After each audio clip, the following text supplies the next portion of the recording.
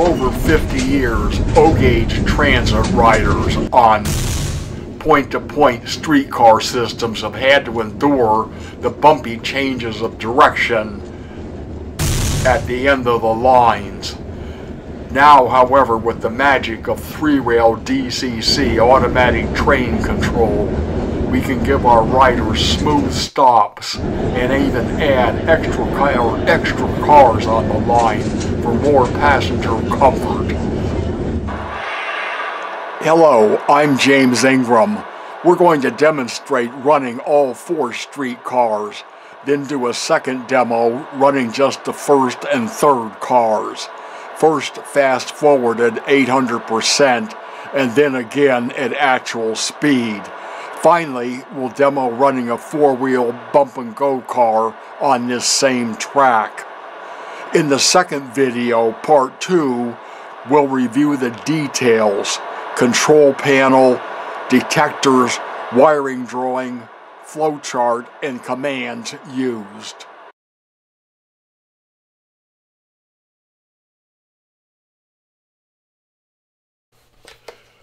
Note the green status light on the left side. As soon as we push that public push button, that'll start the system up and that light will change to red, and it'll stay red while those are running.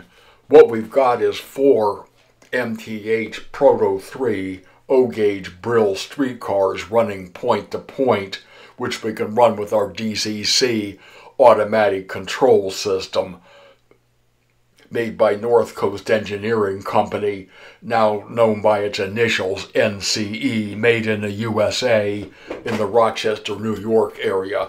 And we can run any combination of 1 to 4 streetcars on this system. Here we're running all 4. And this is, note this is, what you're looking at right now is fast-forwarded 800%. In other words, it's going 8 times as fast as the real video. The original speed clip will be shown at the end of this video. And you can see what we're doing. We're basically running 1 streetcar at a time. Each car runs and parks itself, then the other one runs. Now a complete cycle has completed, and you may have noticed the status light just went to green a minute ago. Now they're starting a second cycle to the upper station. There's the first car. The second car is running. There's a Z-stuff detector on each end of the layout. You'll see it change to red right about now. That changed to red when the third car went by. They're running speed 8 on the main line.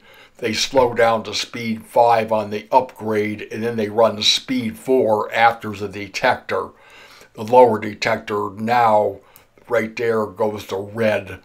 There's the second car coming down, and watch right about now, that detector down there changed to red. So we've got a detector on each end, and we use time delay. When that car crosses in front of the detector, we slow the speed down to speed 4, and we do a time delay, and that's how we can park the car at the appropriate location.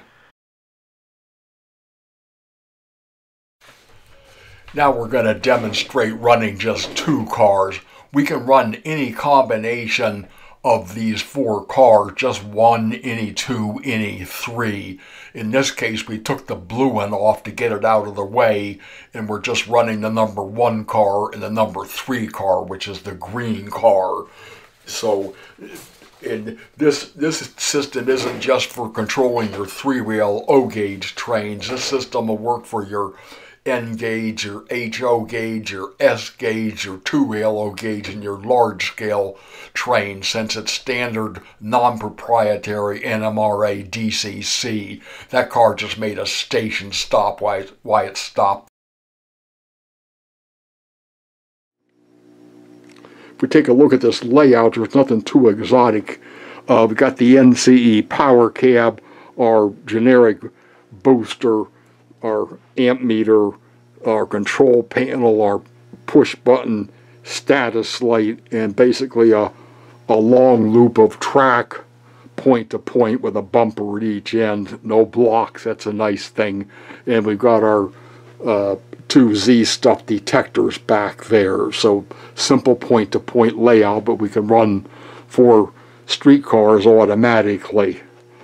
I know the trend these days is to control the train with your phone, but you really want to have 4 guys sitting here with phones running each of these 4 cars continuously. That would be kind of tedious. The NCE controller does a little more efficiently.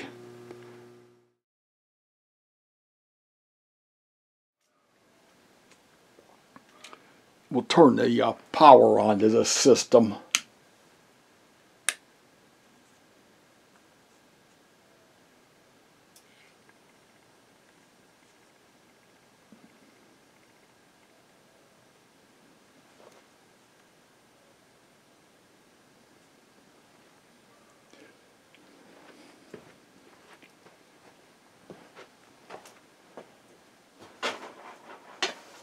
This is an old RR amp meter. It's showing us voltage and amps, and that started out in the high 2s, I believe, and it's going to settle down to about 1.6 as the capacitors on those 4 streetcars charge up. And when that gets charged up, we should be able to push the start button, and we actually have 2 start buttons. There's one on the control panel and there's one on the public push button. And notice this light over here is green. I think it's in the edge of the picture. That's we call that the status light. If this is like on a public display, we tell the kids when that light is green, you can push the button to make the trains run. But if it's red, it shows the system's busy and it doesn't do any good to push it. Now, the kids don't always pay attention to that, but gives you something to start with. Notice that button will go to red.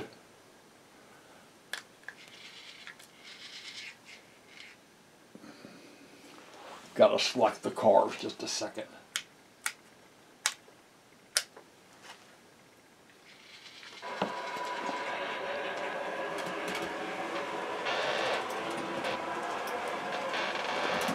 Now notice that status light changed to red, and the first streetcar is on the main line operating.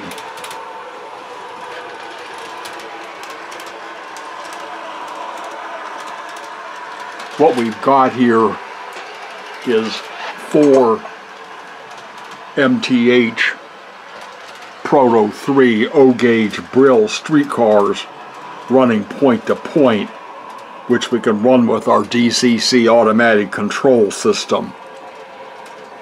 Now that's coming up the inclines, approaching detector 6. Right about now you may notice that detector went to red, and the controller is running a time delay from when it crossed the detector to know where to park it. Now that car stopped at the upper station. We're calling this the upper station over here and the lower station over there. Now the second car is running, and basically these run at speed 8 on the main line, like you see that blue car running now, and then we're using a time delay so that when they get into the corner there just below where the incline starts, we reduce the speed to speed 5. That's not necessary. I think but we think it just makes it a little bit more realistic to slow them down, possibly like a real car would do as it's grinding up the grade. And then you can see it's approaching the Z-stuff detector there, which will go red about now. There it goes. Now we start a time delay, and when that time delay, it's about 3 or 4 seconds. When that time delay ends, it sends a stop command to park that car. Now we're running the third car, same system.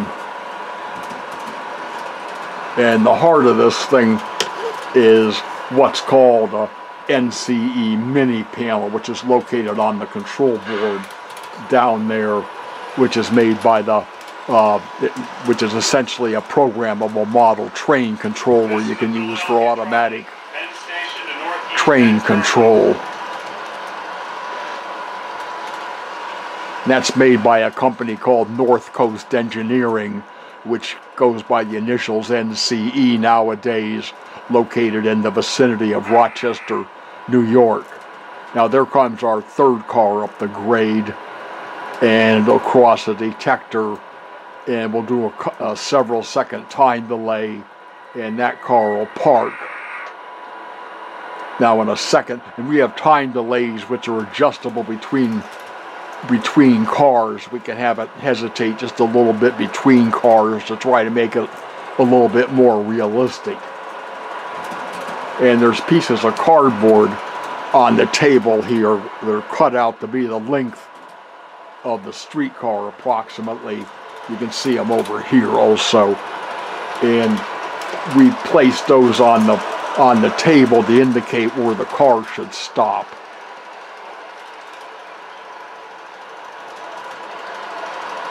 So basically what we've got here is one long piece of point-to-point track and no blocks.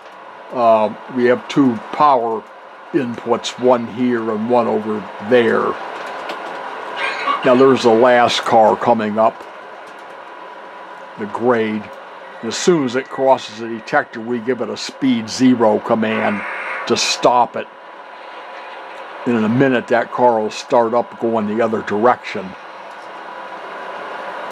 And we go down the downgrade also at a reduced speed of 5, and when we get to the bottom on the level, we'll speed up to a speed of 8. And again, not necessary, it just makes it possibly a little bit more realistic. We call that detector 6 up there on the upgrade right about here. And then the other detector, which is back here on the level where the car is heading now, you'll watch right about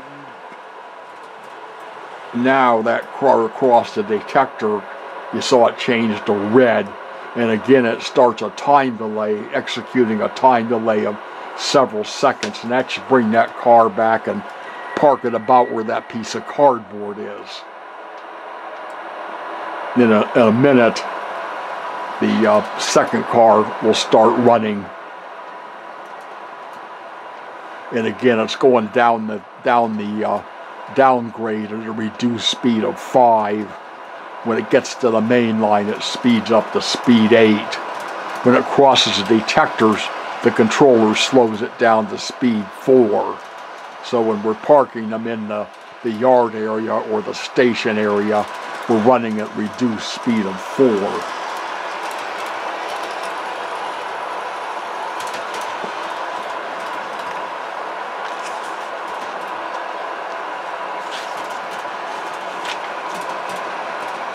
Now that car is approaching the detector, and right about now it goes to red. So again, we start a time delay, and there's a piece of cardboard. I think it's kind of hidden by the station, but that car will come in and park behind the first car that came in.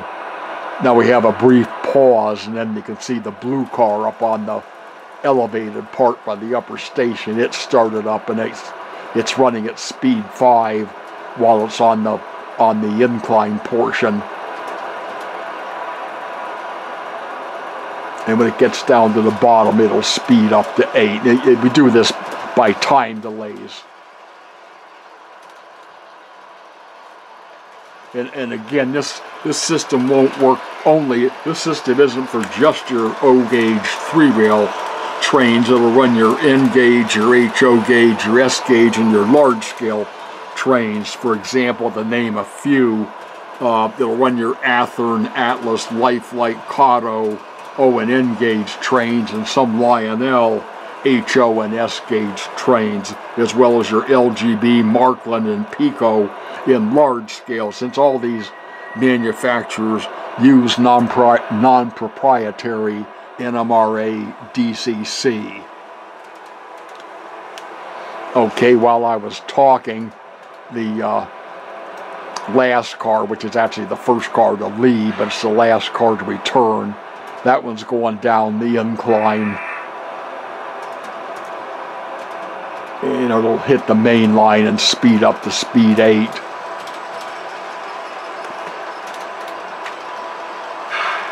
And basically the key thing is to note we're really running just one car at a time. So this is actually a very simple system when you analyze it. We run each car separately, then we start the other car. We can also run any combination of these cars, just one of them, any 2, any 3. Now when that crosses the detector back there, as soon as it crosses the detector, that sends a speed 0 command that stops it. Now with the repeat switch is open, and you can see the status light went back to green. So those cars will sit there and wait until somebody comes along and pushes that start button again, like if this is on a public display. And we'll do that now. We'll push the repeat switch. I should say we'll push the start switch, which I just did, and that started them up again. Now that'll make another cycle like we just saw happen. And basically it takes 5 minutes to move all 4 of those cars to the up to the upper station, then another 5 minutes to bring them down again. So about 10 minutes for a complete cycle. And that switch that's on the control board that I'm calling the repeat switch, if we close that switch, then they'll just run continuously all the time once you start them until you open the repeat switch.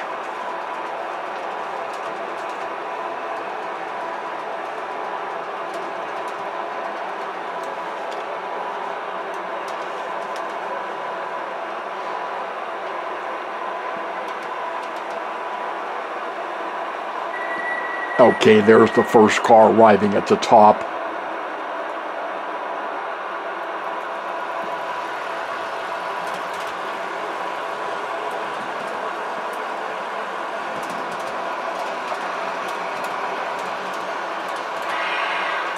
There's our second car on the main line. And you can see this amp meter showing around 14 volts.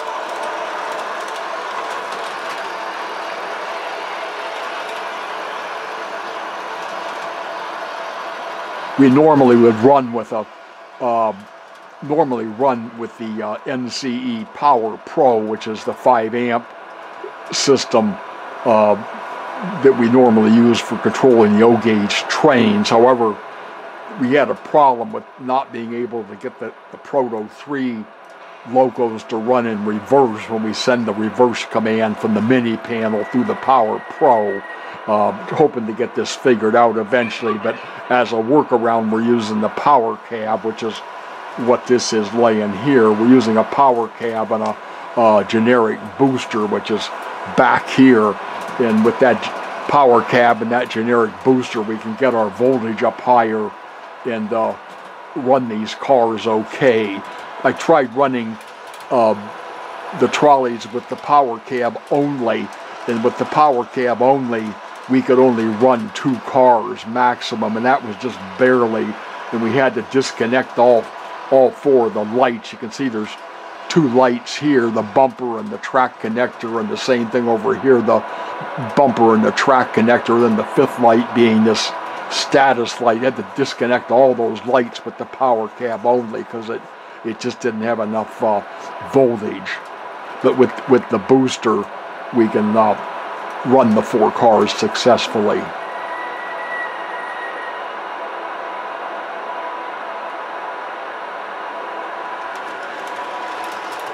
There goes the last car.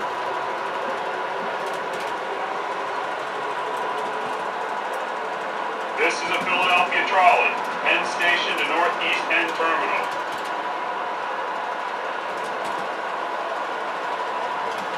And when you're setting this thing up, you can use those pieces of cardboard, such as this thing that's laying here. You can use those to run 1 car at a time and make sure it's parked at an appropriate spot that's not interfering with another car. And then when you get all those distances worked out, run all 4 cars together like we're doing now.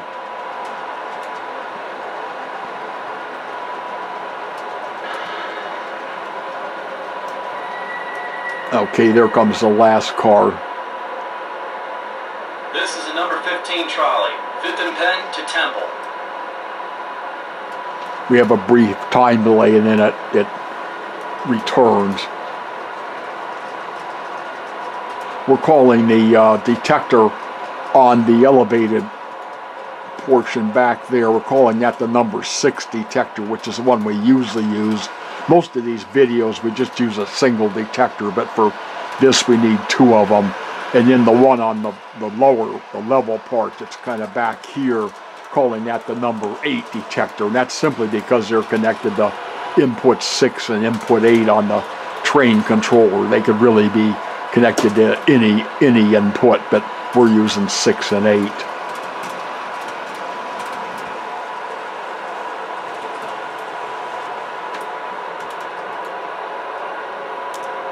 And we could also have station stops and announcements if we were running less cars. These cars are capable of doing announcements and station stops, but right now the controller is out of space. This thing they call the Mini-Panel, our programmable train controller, has about room for roughly 120 commands, so you're kind of limited in what you can do.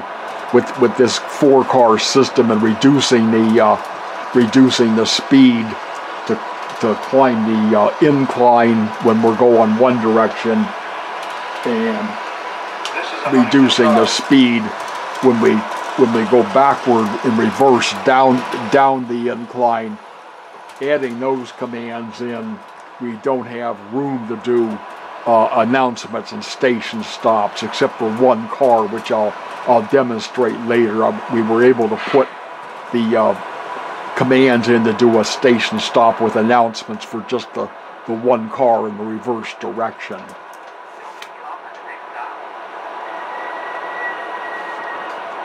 Okay, there's half of our trolleys are back down. There's the 3rd one starting up.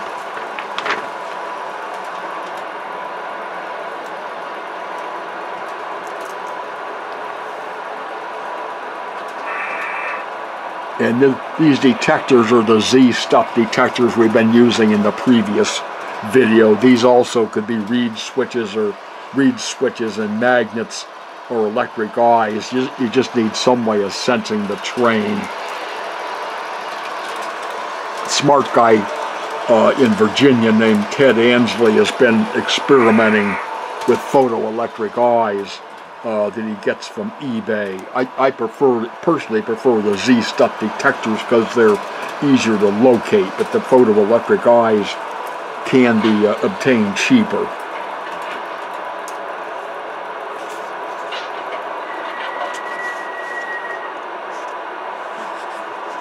Okay, there's our 3rd car as we turned and parked. Now our last car is starting from the upper station and going down the downgrade.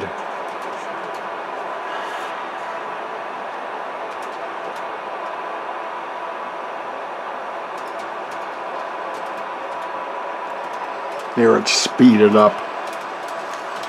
If you ran just the minimum of if you used just the minimum of commands to run these back and forth, I believe you could run 5 and maybe 6 cars. That would be without any slowing down on the upgrades and downgrades.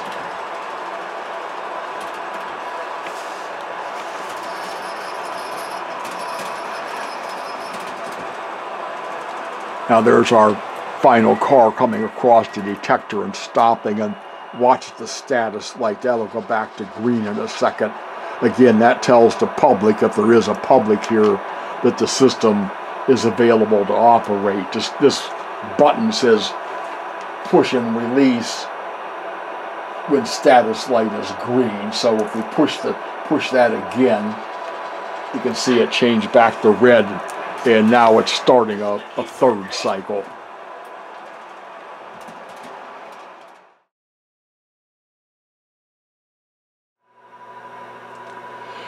we said earlier we can run any combination of these 4 cars.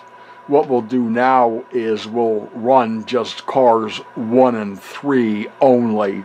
So we've got to remove car 2, that's the blue one, since it's in the way of car 3. I'll do that now.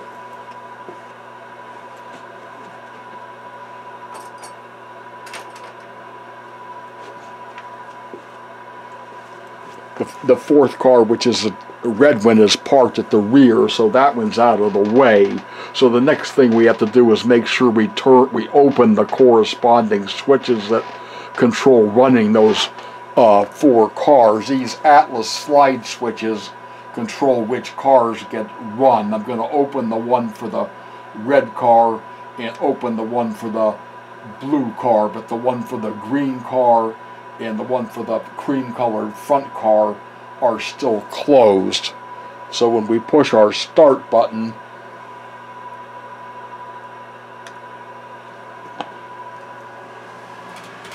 you can see our status light goes to red and car 1 is running. And as I mentioned, this is real simple because there's just a bunch of simple commands programmed into that controller, and it checks the status of that switch. What that switch does, it doesn't really check the status of the switch. I should say more correctly, the switch, when we close that switch, it grounds an input on the controller, and the controller checks to see if that input is grounded, and if it's grounded, it runs a car, and if that input's not grounded, it skips running that car. So now there's the first car coming across the detector. It's entering the yard area, going to the station at speed 4, just like before. And there it's stopped. Now in a minute, you can see the controller started the green car, which is the 3rd car. It skipped over the commands to run the blue car.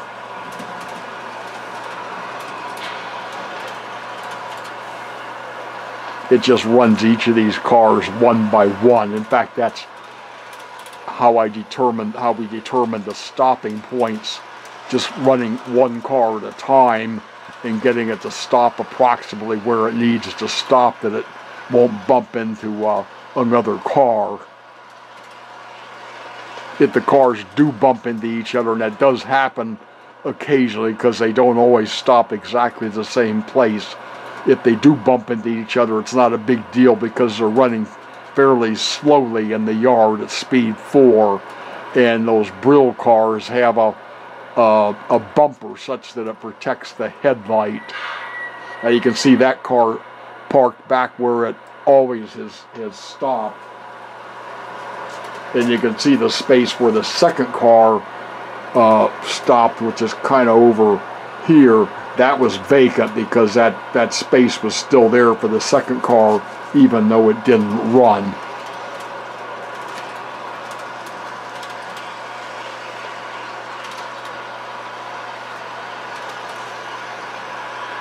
I'm going to do one more thing.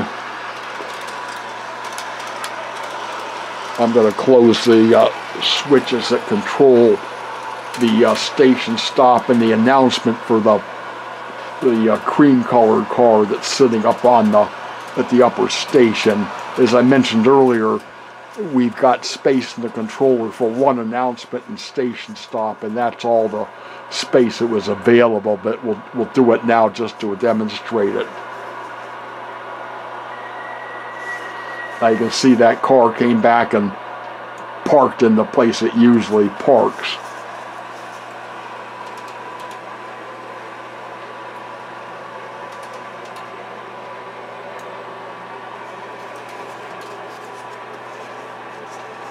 Now our first car, when it gets somewhere, I believe in this area, again there's another delay statement controlling where it's going to stop, but it'll stop and make about a 30-second announcement cycle. Next stop, 6th Street. There it goes.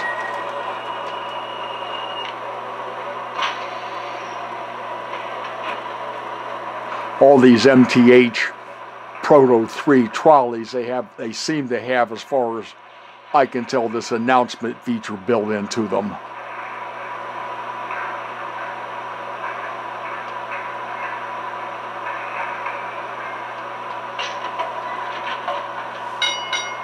Next stop, Washington Street. And we can turn that announcement cycle on and off by using the two end switches on the end of the controller. Now here comes our first car back into the yard at the lower station. Again, you can see it stopped in its normal spot up there, and the status light went back to green. So that's hopefully a demonstration of how we can run any combination of cars.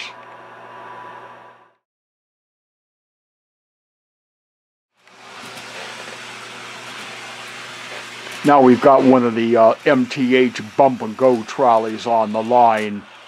You've probably seen these already. They've got a bumper on each end, and when you smack that bumper into something, it reverses direction. This is a MTH model that I believe was in the 2007 catalog, and we reduced the voltage a little bit.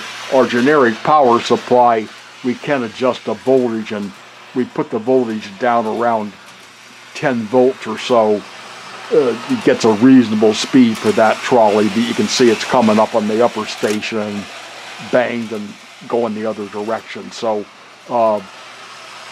we've still got DCC power in the rails. Now those little four-wheel trolleys have no decoders in them, but the rectifier circuit that normally rectifies AC power is happy to rectify the DCC signal, which is kind of vaguely similar to AC. It's happy to rectify that into DC, and it'll run that trolley. Whenever that bumper hits something, it'll reverse direction.